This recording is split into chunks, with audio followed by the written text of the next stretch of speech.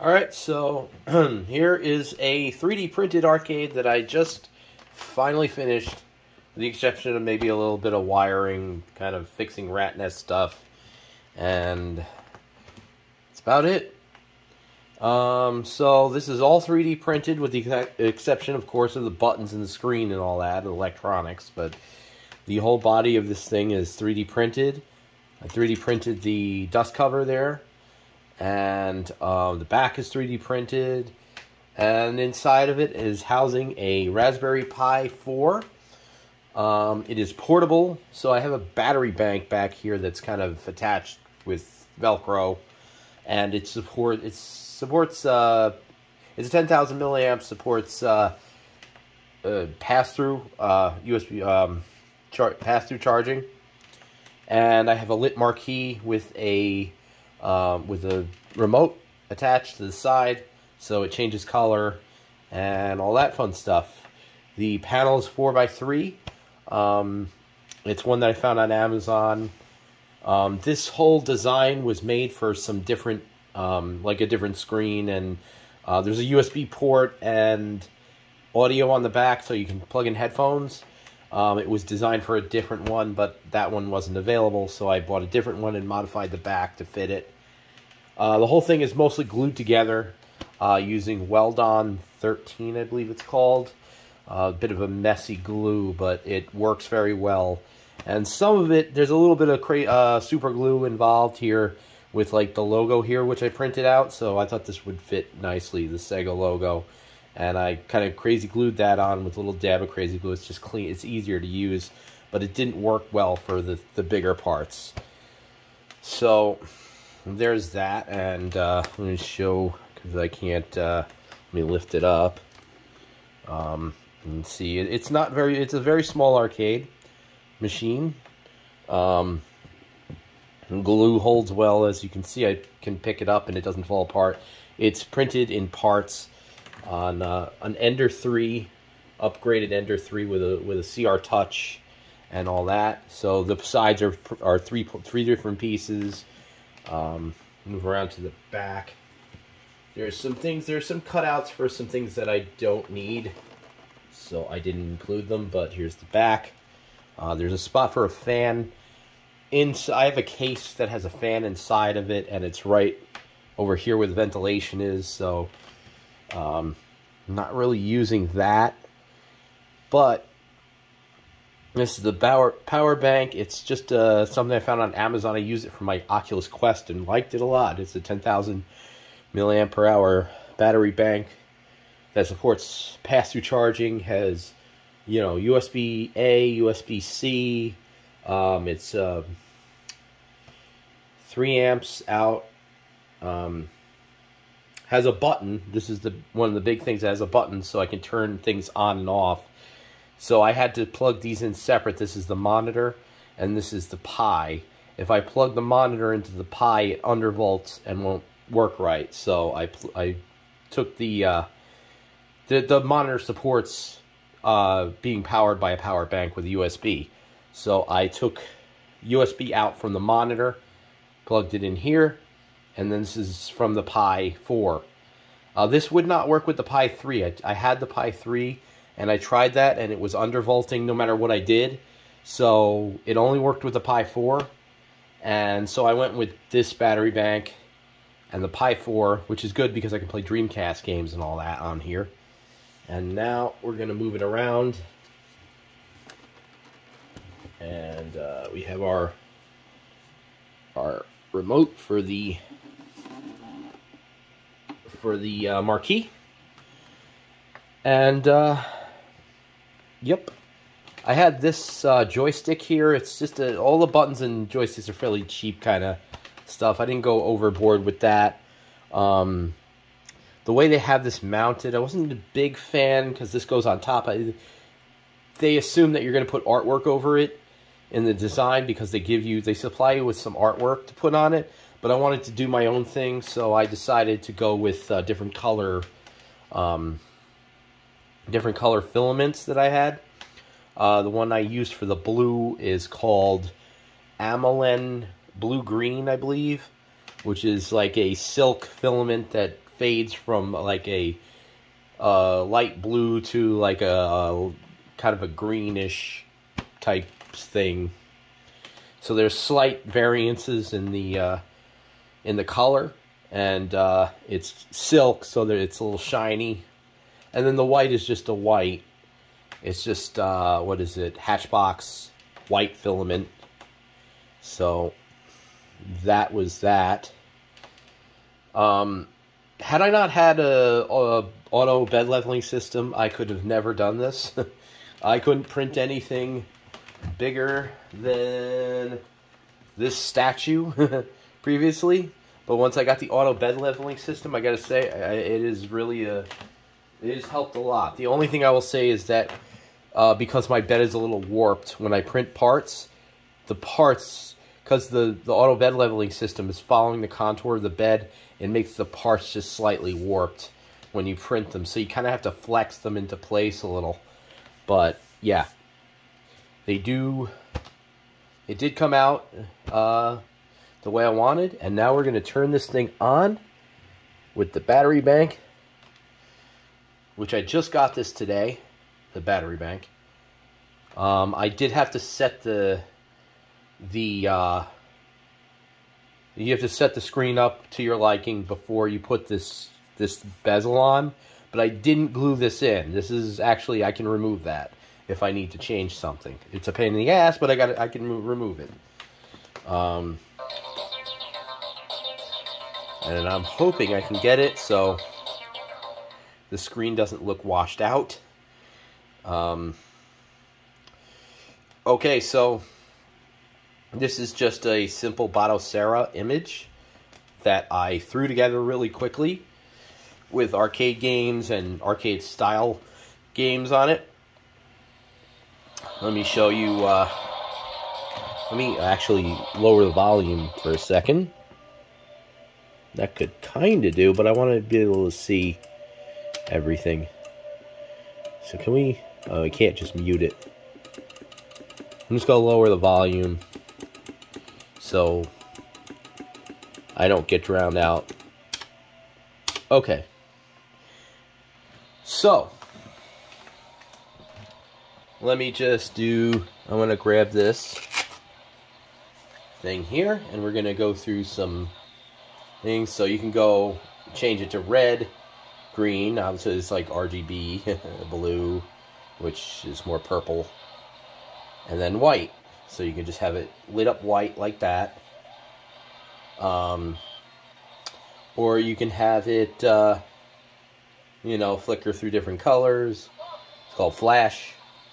And then there's strobe, like that. There's fade, which is the one I was using.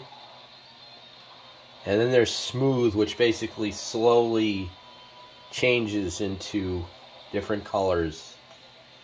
Doesn't seem very smooth to me, but that's that. You can also adjust the brightness of the thing. It can be a little, I don't know.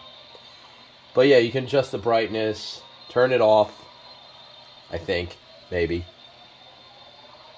Come on, turn off. Am I turning it? No, that's on. Yeah, you can turn it off by pressing the on power button on. Okay, so let's turn it back on. And I'm going to set it to fade again. You know. So, there's that. And I just reattach this to the side. Okay. And so this is actually a TFN panel. I don't know if I said that before. Let's see if I can go in a little bit better just so I could get it to not blow out too much. Alright. So I got Beats of Rage on here. I got some Atomic Wave, so this works. You have Dolphin Blue, and that works fine. There is a bit of a glow on the screen, so even though the screen looks alright, but it's not perfect. They're the viewing angles. Let me see if I can get the viewing angles here. Hey, yeah, this is not... This piece here is very thin, so if you really push on it, like I just did, it will pop inwards. But let me try to get viewing angles going. But actually, this on this side, it's really good. I think it's the other side where the viewing angles kind of suffer. So that's not too bad. See if I can make it. It's a little dark. It's actually darker in real life than it is when I'm looking at it. And it's like you have to be on the side for it to kind of almost disappear. Let me see. You know. So anyways, it's not bad. It's just not perfect. I do have a arcade 1-up Mortal Kombat countercade coming. Apparently that has an LCD display. So, but as you see, that's how the game actually performs, even though I'm not playing it. But, you know, it's a Raspberry Pi 4, so running Batocera, or however we call it. So, that runs just fine.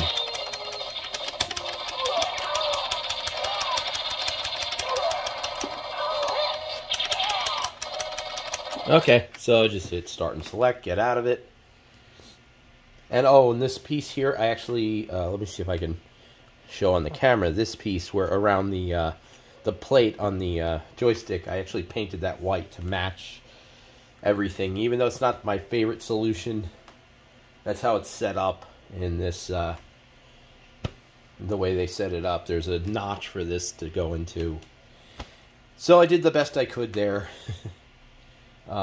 Without using artwork. And so yeah, so it's all it is just it's just Raspberry Pi 4 with a power bank, so it's portable. And because this supports pass-through charging, I can actually charge it. I can kind of get power from the wall, so I can plug it into a charger from the wall and play that way.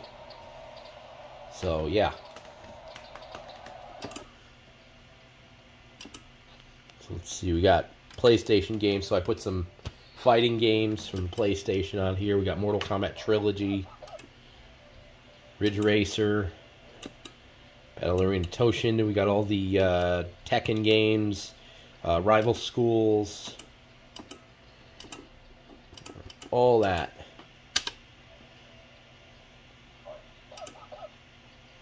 Got some PSP. I got to figure out the analog stick and joystick controls because they're not working right now. But they only work if I plug in an Xbox controller. Like I said, there's a USB port. I think I showed it. There's audio and a USB port in the back. And Daphne. And a whole MAME ROM set. Includes Mortal Kombat, which I'm going to play. If I can find it. Go up here. There it is. And it's just a theme that I downloaded from the theme manager thing. For whatever reason, Batocera doesn't like Wi-Fi at this point in time. I don't know if there's a fix for that, but I haven't looked yet. But I had to plug in through Ethernet. So... this arcade machine also has a place to mount the Pi, but because the screws that were recommended had to be threaded through the board, I didn't want to do it that way. I actually attempted that one time and cracked the board. So I chose to use a case, and I snipped out the mounts to make more room, and then I just put a case in there with a fan. I got a, what's the word? I got a kit from Vilros. So, And all these games are working just fine off battery power, so no undervolting issues and all that, which was the issue I had with the Pi 3. But like I said, works fine with this. And that's about it. I think that's the arcade machine, so I'm going to leave a link to the SDL files. Just to show you I can turn it off with the button. Oh, you gotta press it twice. Actually, let me actually show it. So, there's a button back here on the power bank, and you just hit it twice and it turns everything off. And that's that. So it was a cheap power bank, all that fun stuff, but that's how that goes. And that's that. So I'll leave a link to the SDL files and the I guess the screen, because the screen that the original person who posted this arcade machine, the screen is actually no longer being made, and it's also in another country if you're not from the US.